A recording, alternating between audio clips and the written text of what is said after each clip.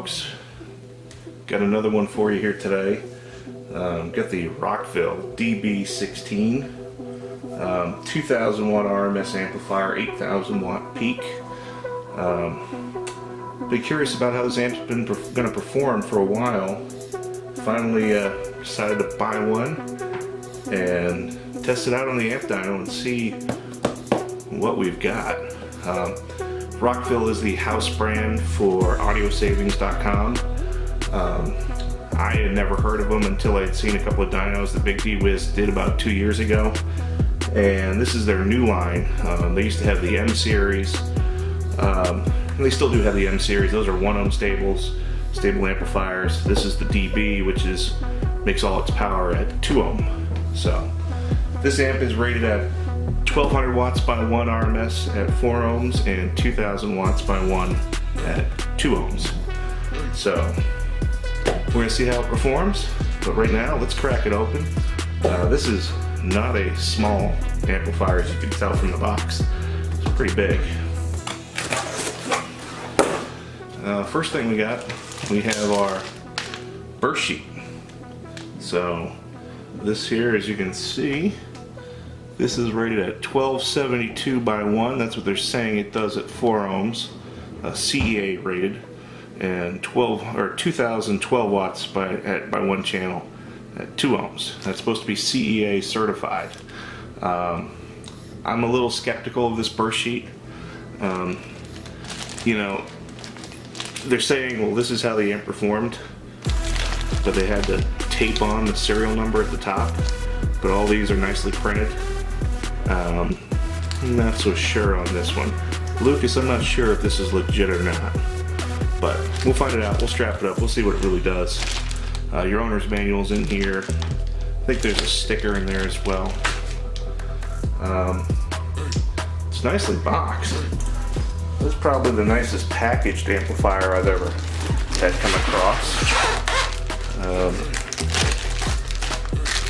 This here is your remote bass knob and cable. You can't hear it, but this is metal. It's a metal bass knob. It's not cheap.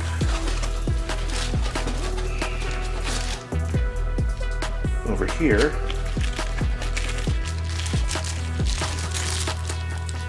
you get a fuse holder, 200 amp external fuse.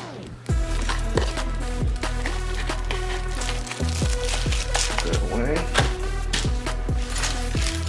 Some screws and Allen keys.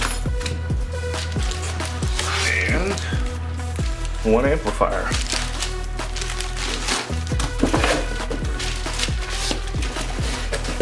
So if you've seen the unboxing that Rockville did, you're not surprised by any of this. They showed it in one of their videos and unboxings, so that's just what I do. So let's get this big old box out of here, and we'll show you the amp. This is it here. Pretty nice looking. It's got a nice brushed black aluminum finish on the top. This logo lights up, so that's pretty nice. And this is the DB series, DB16. On this side you've got your power and your speaker terminals right here, if you can see that. So these are 0 gauge inputs. That's very nice. That's what you want to see. A remote input there. On the flip side, these are really tiny speaker outputs. These look like at best 10 gauge and probably 12 gauge. So I would have liked to have seen at least an 8 gauge for a 2000 watt amplifier.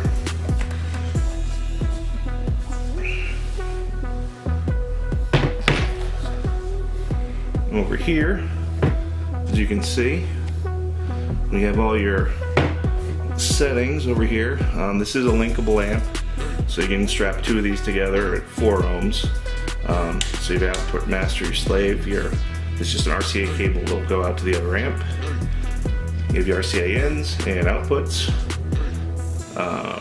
You have your remote input here, power light, protect light, your low pass filter, your bass equalizer, otherwise known as your bass boost, is right here, phase adjustment, subsonic filter, and your gain.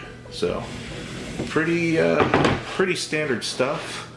You know, I'm really curious as to how this amp performs. It's got the looks, it's got the weight. You know, when you look inside the amplifier, you can see it's pretty nicely laid out on the interior of this. So it's got the looks, but does it have what it takes to really be a 2,000 watt amplifier for 215 bucks? I have not had a very high success rate with finding a 2,000 watt amplifier for under 250 bucks, but can we break the chains? So far, I mean, I've only had the Belva that's cracked over 2,000 watts at around 200 bucks. So do we have an equal to the Belva? I know, that's a great thing to try to challenge. I'm after Belva. I want to match Belva. So we'll see how this one does. We're going to strap it to the dyno, and we're going to see what does the Rockville DB16 actually produce.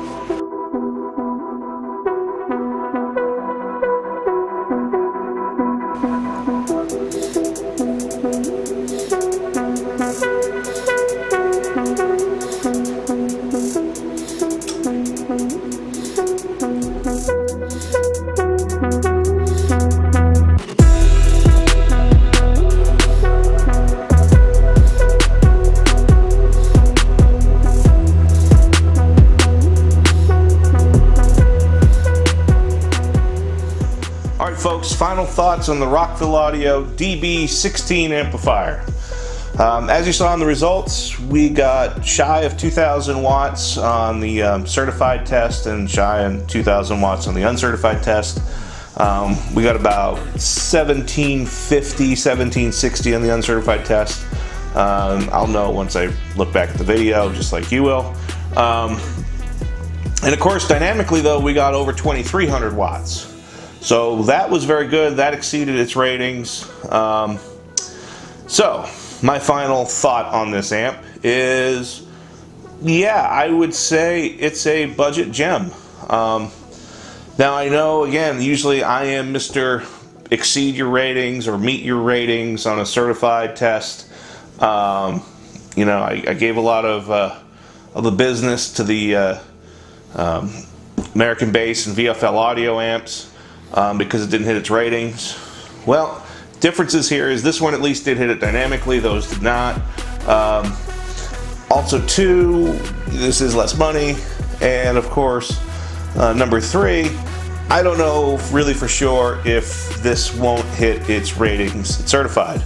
I know I'm kind of leaving you guys with a mystery here, but as you saw, my circuit in the house blew out while testing the amplifier. Of course, I didn't just do a one and done. I only filmed one time, but I did come back and run the test again after resetting the circuit, and I got the exact same results. So, I don't know if I'm being limited by the power supplies I have. I mean, these were maxed. I mean, both of them were, I mean, one of them was registering up to 190 amps. The other one was well over 100 amps. And, you know, these amp meters are in these are not exactly the most accurate. So unless I had a clamp meter, I can't tell you exactly what the amp is drawing. But at the same time, my power supplies were definitely maxed out. My circuit in my house was maxed out. I don't know for sure that if I had infinitely more powerful power supply to give this amp, if it would hit it or not. So, you know, do I consider this amp a budget gem or a budget bust? I'm gonna go with a budget gem. 2 thumbs up, because it's 215 bucks. You will get over 2,000 watts out of this amp, even if it's just dynamically. It is capable of doing over 2,000 watts. It's a nice looking amplifier. The circuit board looks pretty nicely laid out.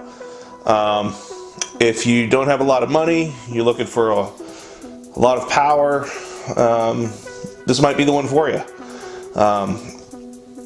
It is going to come with a warranty of 1 year, so I'm not claiming I know the reliability of these amps. I haven't seen a lot of information about the DB series out there from people who've owned them. I do know the M series, the one that Big D Wiz tested 2 years ago, turned out to not be the most reliable of amplifiers.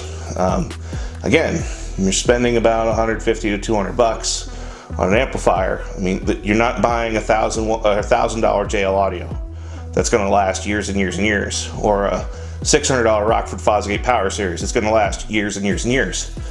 That's not what you get with some of these budget amps. So, if you know you're getting a budget amp, you know it's not going to last you, years and years and years, but you want to put out a lot of power for as long as you can, this is not a bad option. It's nice looking, it's got a little bling factor. Enjoy it while you can. Again, I bought this amplifier with my own money. I've been fairly impressed by it for how much money I spent on it. I think you're probably going to like it. And that's all I have to say. So, good job, Rockville. Till next time, I got more amps to test.